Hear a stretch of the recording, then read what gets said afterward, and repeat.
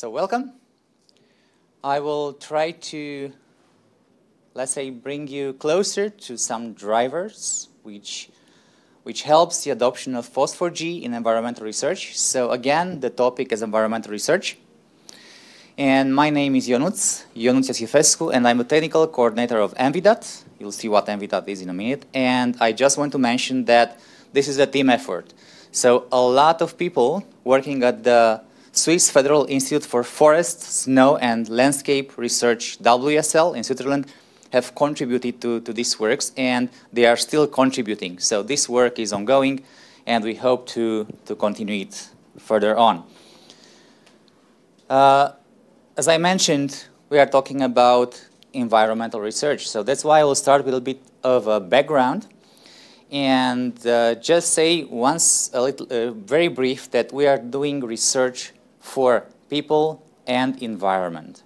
So the interaction between people and the environment, and therefore we have 5 big research areas: forest, landscape, biodiversity, natural hazards, snow and ice. And therefore we're having a lot about research about climate change, about how a tree will adapt in the future to the new climatic condition. We have a lot of snow research, and of course drought and all the climatic changes that are coming upon us, even in Switzerland.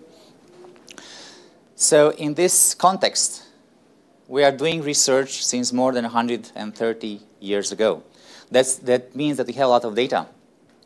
And this data, covering, of course, more than 100 years, we want to make it public. And we are considering actually to be a treasure, an environmental data treasure. These are some of the most of the longest period, long-term measurements of data in Switzerland. And therefore, we are actually, our mission in EnviDat is to make this data accessible, to provide access to international researchers, to you, actually, to this data. Because WSL is acknowledging the responsibility to make this research data accessible, and is committed to ensure the availability on long term of these data sets. And in this context, we are working to make data plus methods plus the code available. And you see the star. So in the limit of the not sensitive data, because, for example, some of the data sets will never be open because they are sensitive data, like data protected by law, like certain species, endangered species locations of flowers, of insects, of mushrooms. So this cannot be just published on the internet. Or maybe sample location for different inventories. So this will always be not open data. But in general, we want to provide access to this data because we are supporting the ongoing cultural revolution in research towards openness, shared data, knowledge sharing, of course, international global knowledge sharing, and opportunities, and this is very important, for distance collaboration. So all this sounds nice, but why actually are we doing this? Yes, we have a big heart, you might say, but also because we need to publish. And because this is the academic track, I think each of you need to publish. And that's why I said opportunities for distant collaboration. Because if you share data, of course, new opportunities arise to make papers. And also because recently, mid-2018, this commitment, fair data commitment, entered into effect. And many publishers, you have here a big list, and I will mention AGU, all the AGU journals, Ubiquity Press, Wiley, of course, Science, Elsevier, Nature, Taylor and Francis, and so on. You have the complete list on the website. And here are requesting, actually, all the researchers to specify or to upload the data used for that research in an appropriate repository, ensuring findable, accessible, interoperable, and reusable data sets. And this is a big change. And luckily, at WSL in Switzerland, we have our own portal. Yes, we have our own portal, responsive, of course, and it's a repository for environmental data. And because we have this in-house, we can, of course, tweak it and develop it further and provide new tools. And this is what I'm going to tell in the next. But the main important point that we provide, main service that we provide to our researchers with this portal is the data publication with appropriate metadata and document object identifiers, so similar to publications. Because we consider also the data to be a major part of research. Yeah, so we need to bring this on par with the publications.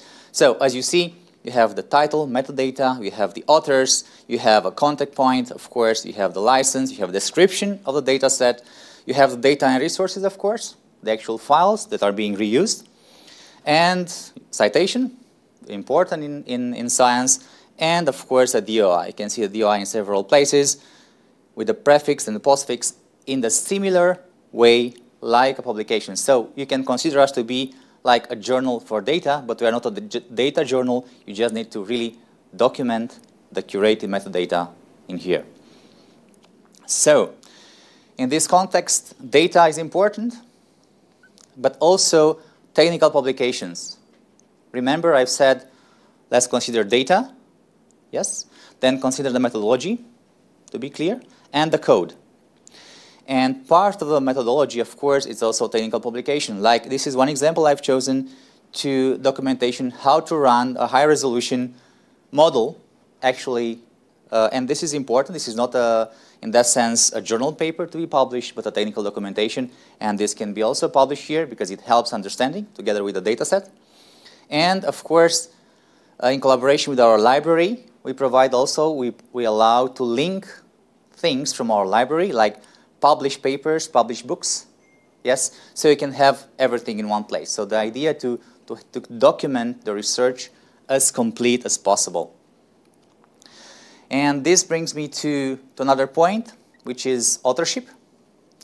So authorship is important for us. That's why we allow to our researchers to define their roles in producing those data sets. Because remember, data set and the authors of a data set is different from the paper, right? Writing the paper, authorship of the paper is independent of the authorship of the data set being used. So it's important to specify for each author their roles, where they contributed to the collection, to the curation of the data set. They took the data and they curated it. They went in the field and collected new data. They validated the data. They published it, of course, in EnviDat. They wrote maybe even software. They are maybe not scientists. They are computer scientists only. And they're writing software that is being used for processing this data. This can be also recognized. And of course, the entire supervision, who had the idea, who coordinated, and so on and so forth. And if you want more details, you can go and read the definitions here in case you also want to use it, because I think it's a very important way to specify the authorship for data which is different from the authorship from the paper. And of course, with this authorship, the important point of this authorship is that it allows us to have more involvement with the portal. So our researchers are taking care what they are uploading there, so we have automatically curated data because also their names are in stake.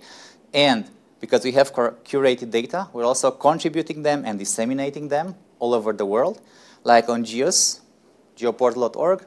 I hope you know it, supported by ESA.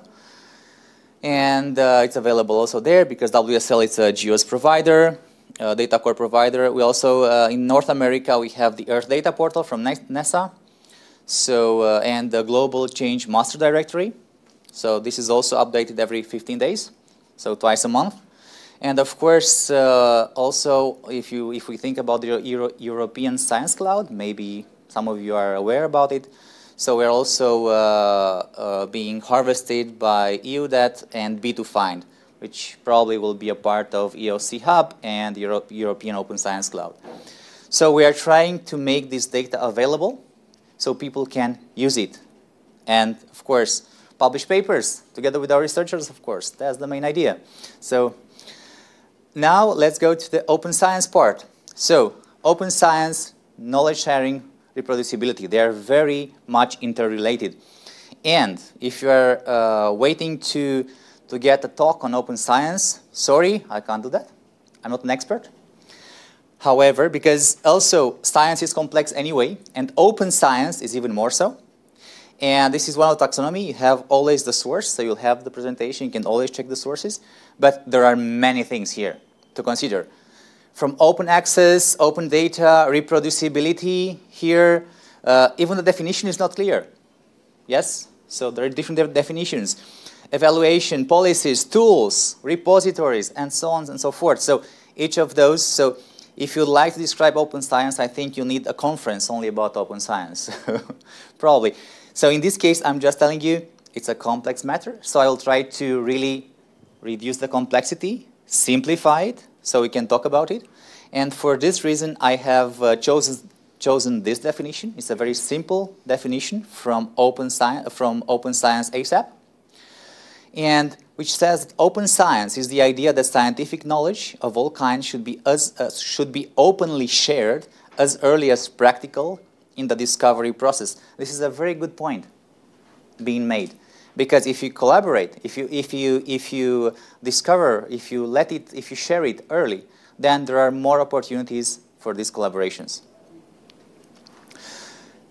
And also related to this is the crisis of irreproducibility or reproducibility crisis, because we are in the academic track. So I assume all of you are scientists. You also you found a new method, you either tried it yourself or gave it to your student, implement this and try it on our data. And they couldn't do it because not all the information is available. Even if you had the paper and the method described, you don't have the data.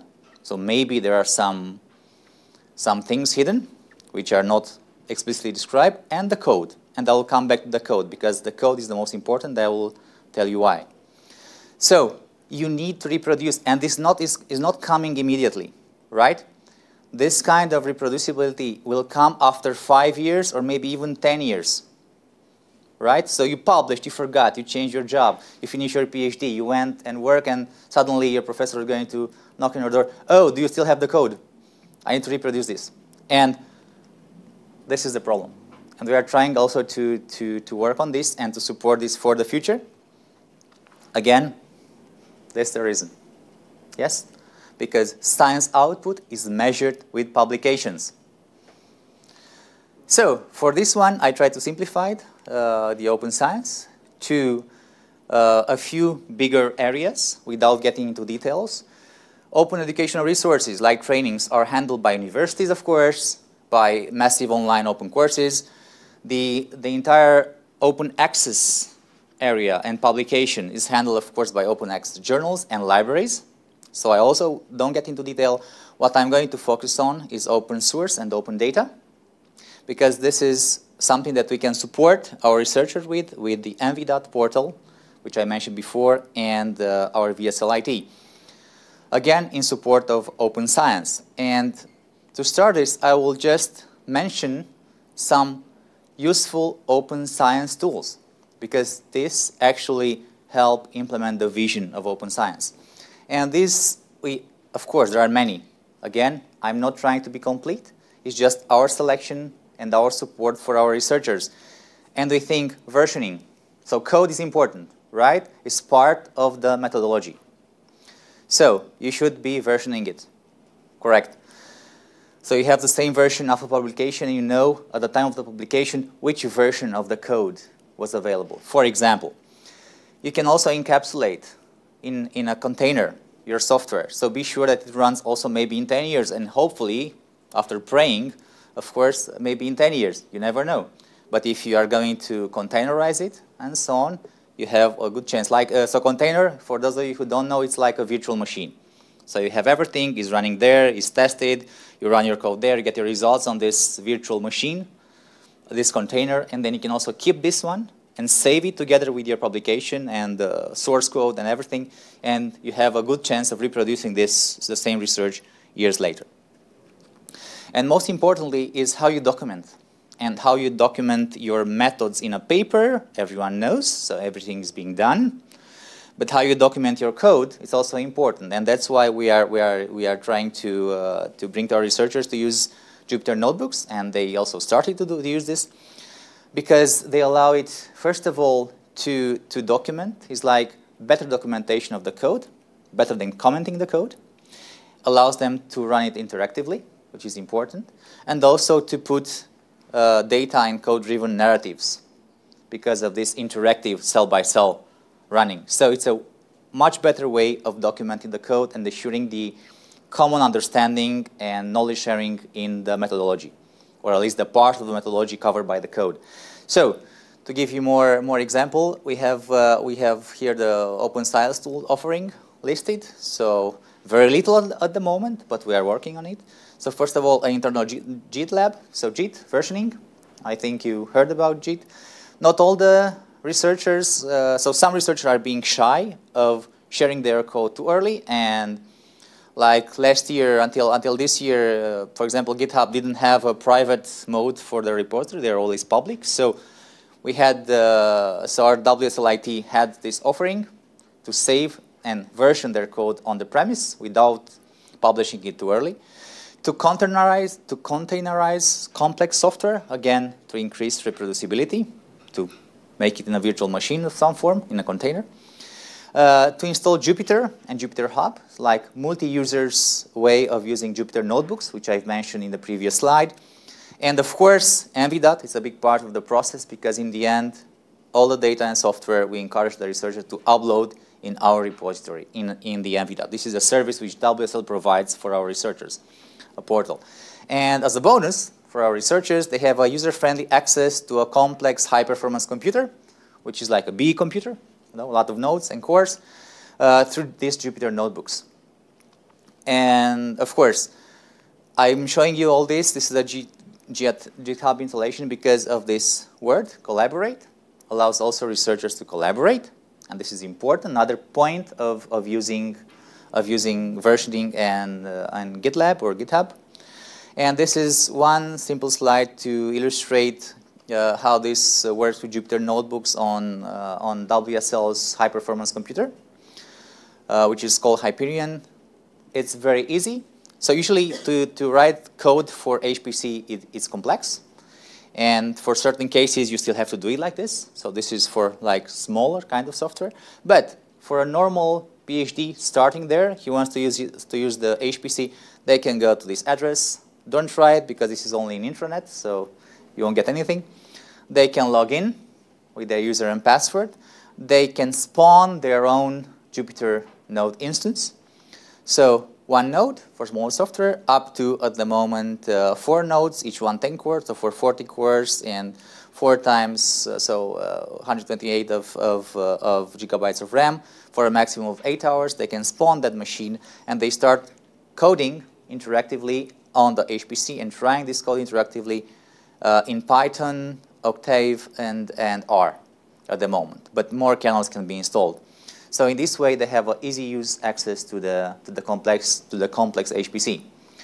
These are more technical details, but I think I will spare it. This is how it works. You are actually spawning or communicating with Jupyter Hub server. So if you want to install it, you need the Jupyter Hub servers, and you need to install it on the master node of the HPC.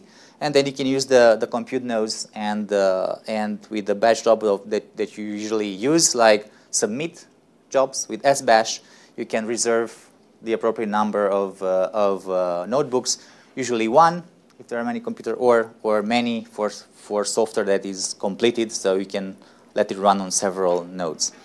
And if you want to containerize, you can also check. So, but this again. Not for Windows software, for Linux software, you can containerize with Singularity. And also test it if it runs on the HPC, just to make sure that what you did on your local computer, can also be run on a HPC or later, in whatever computing system you'll have later in 5 years. So this is also a support that WSLIT is providing for researchers to containerize those software. And you have the information in the paper from Singularity if you are more interested. By the way, Singularity, it's a form of Docker, it's like Docker, containers, but better appropriate for research. You can read more in the paper, in the source there, if you are interested in Singularity. Now we come back to the core. So it was a lot of information, I know, but actually I'm coming to the point, which is FOSS4G, and then I will give you an example. So how does come FOSS4G? Yeah, so we've discussed Jupyter notebooks, writing code, putting data together with the code, and so on. How does this work? So in the end, the code that people are writing now is open, right? And a Jupyter notebook. But is this enough? Because one of the first example that happened with the GIS script here, Python script, is that was done on Windows using some proprietary software. So, by the way, nothing against Ansry there and ArcGIS. It's a great software. The problem is, how do you consider reproducibility in 5 years when the license server is gone? Yes, so you don't have access to the license. And as a solution for helping reproducibility, then you need some software without license, and preferably also with the open source code available. Just in case, because even with the open source software, binaries might not be compatible in the future, especially some old versions of the binaries. That's why it's also a good idea to also have the code. So this is how all this comes in place, because if you want to run it, the same calculation to get to the same results or similar results, not exactly, but similar results, comparable results in the future, then it's a good bet to use open source software. And in our case, researchers have been using, of course, the Project 4 library, GDAL, Augur libraries, GeoPandas with Python, of course, Python here, R, translated something from MATLAB, for example, in Octave, and of course, for visualization, another is QGIS. It's very popular.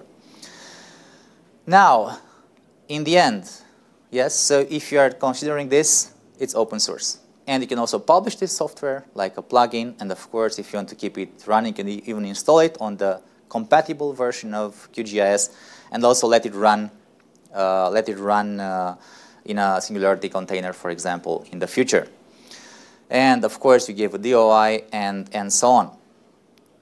But now let's give you an example how this goes. So, main point: publish data, code, and documentation together. We have also, with all my colleagues, prepared also an example that you can also try. Just go search for this. You have the link in the paper, and you have the link in the presentation. So you can also try it yourself. And this is online. You can try it and so on. I'm not going into detail of this example. You can read more about it and what it's for. So it's a real example. It's about a pre-processing of forest accessibility and wood harvesting. So it's a real world example. And in this case, you have the data, documentation of the code, and so on together, and the code together as Jupyter notebooks. Using Python, which is a, let's say, standard programming language for geospatial domain, using, as I mentioned, GeoPandas, GDAL, and so on, from OSGeo package, of course, so standard libraries. You can run this interactively, cell by cell. You see the cells, you see the descriptions, and so on. And the most important point is that the data is also there, meaning that you don't need to really fetch the data, put it in a folder or whatever. It's being fetched by the script itself.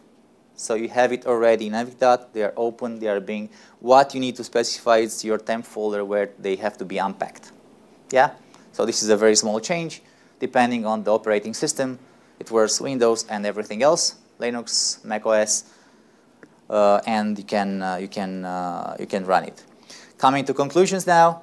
So we're thinking about this kind of best practices, which are actually not yet finalized. It's just the beginning, I would say. But the major one is that we ask our WSL researchers, and I would like to say this is only for our WSL researchers that come in contact with us, with EnviDat, for example. We ask them to think about reproducibility and appropriate knowledge sharing from the first time they are starting working at WSL or in a research project, because otherwise things are forgotten, so it's normal. To version and document their code from the beginning. It's easier also for them to keep track of their data sources and all their changes, right? So, because a lot of people are mixing existing data with new collections of data, and this also gets lost, this kind of information, which is actually important. if we consider reproducibility, and to publish data, not just data, as the paper requests, but also with additional methods like installation, how they install something or how they use something, and the code together in, of course, EnviDat. While we tell them that this doesn't cover all their needs, yeah, there are many things more. They should keep in mind there is nothing like one size fits all. But we allow them to use the available tools. Yeah? So to improve this part with open methodology, open source, and open data, with all the logos that I've mentioned before. And of course, coming to the crux of it, using, where possible, as much as possible, FOSS4G. And you have it here. So thank you so much, and I'm open for questions.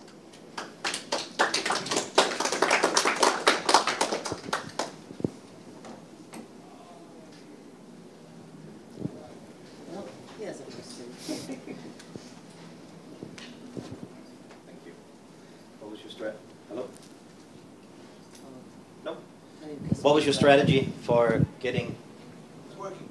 What was your strategy for getting researchers to start using Jupyter notebooks? Did you have like people who come out and help, or what? I would like to say that we have a strategy, but we don't.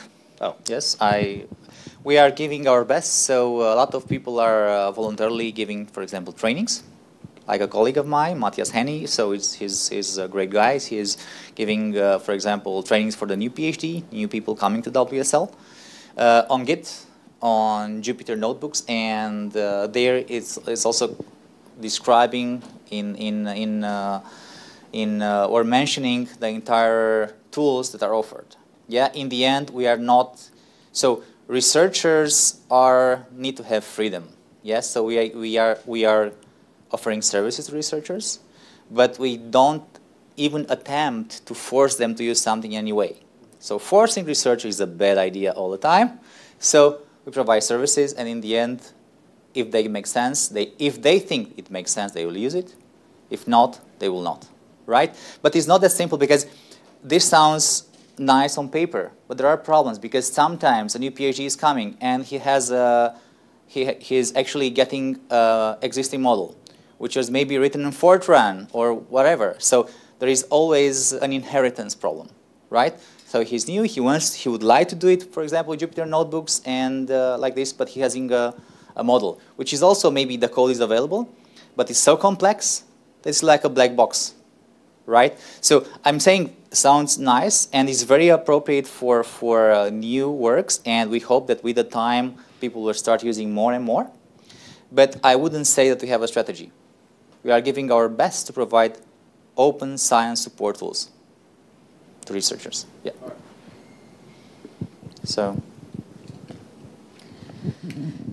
So thank you, it's very interesting. And the only concern that I have is that we saw what happened with, for instance, metadata, which is much easier than this, and convincing people inputting metadata, which is definitely easier than doing that. Data paper, yeah. And it was very, very difficult. So let us see if you are able, or we are able, to convince people in documenting and doing. It is important, in my opinion. It is really important. And I don't know, I see also something more. Probably I'm completely crazy, but putting together the documentation, that means in the narrative form what you will do, the code, the data. If we are able to collect enough, probably at the end we will also have some artificial intelligence. We were speaking before about artificial intelligence, writing code for us, simply putting in a narrative form. So this would be nice. This would actually be nice. At the moment, we still need researchers, so artificial intelligence cannot do research for us. Mm-mm. And I would say luckily for us.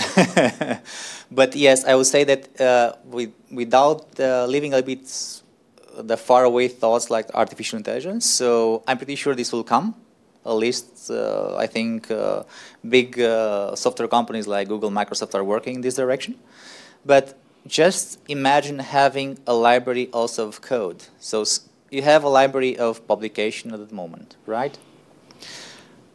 This is coming. This is already there. Then now is coming a library or a collection of data. Slowly, slowly, more researchers are publishing their data. And if this is continuing, we'll have a library of code, and you have a lot of libraries of code already, SourceForge, GitHub, and so on. So yes, I think it's possible to do it with artificial intelligence, but this will not be in the near future. At least I don't think so. But for researchers coming, having no idea about how to statistically, for example, process their data properly, they can look at the existing code and learning from those. And these are really scientific. It's not like non-curated, like SourceForge or GitHub, where you have everything. This is linked with publications, with methodologies. You know what it is for. Code is open. It's narratively documented, explained. This is a huge opportunity for new PhDs to learn, right? And it will save them their time immensely. Yeah. Instead of, oh, I'm doing a tutorial on the internet, how do I do now? I wait to ask my supervisor, I get another piece of code like it is now. So they can just take a look, see with the example. So I think this will speed up research. Actually, it's a valid point. How do we do this at the moment with the tools that we have right now to bring this, to make research faster? Because in the environmental domain, we need it. Okay, thank you. Yeah. So I think time's up, so I will stop the questions.